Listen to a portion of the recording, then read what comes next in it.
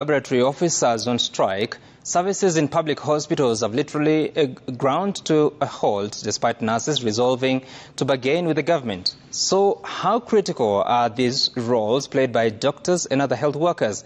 Citizen TV takes you through the different levels of hospital care and how they have been affected by the ongoing strike. Empty hospitals, busy streets, patients in agony. This is what best describes the 3 weeks doctors have been on strike, a situation that has worsened following the industrial action by clinical officers. Medical laboratory officers are the latest to follow queue with their set of grievances. But just how critical are doctors, clinicians and lab officers in a hospital setup?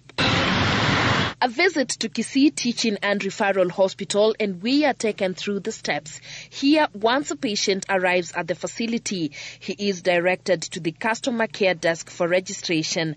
They then move to the triage room where you are attended to by a nurse who takes the patient's vital indicators including temperature, weight, blood pressure and oxygen levels. From here, they are directed to a room depending on their condition. They are either seen by a clinician, a medical officer or a specialist, depending on what service they need.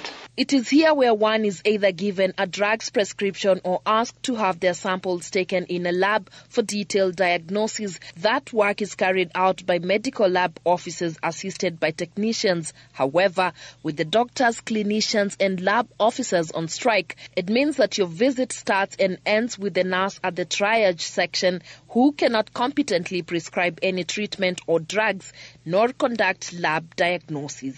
The hospital, a level 5 facility, is meant to attend to referrals from other facilities within the county and neighboring counties. For emergency cases, Dr. Giabe says there is a team of nurses who are always on standby to receive patients at the emergency section. The team that is assembled based on the what was described before referral gets to immediately attend to them. Those who need to go to theatre are taken to theatre. Those who need to go to ICU go to ICU, and the team at ICU will find them ready to take care of these patients.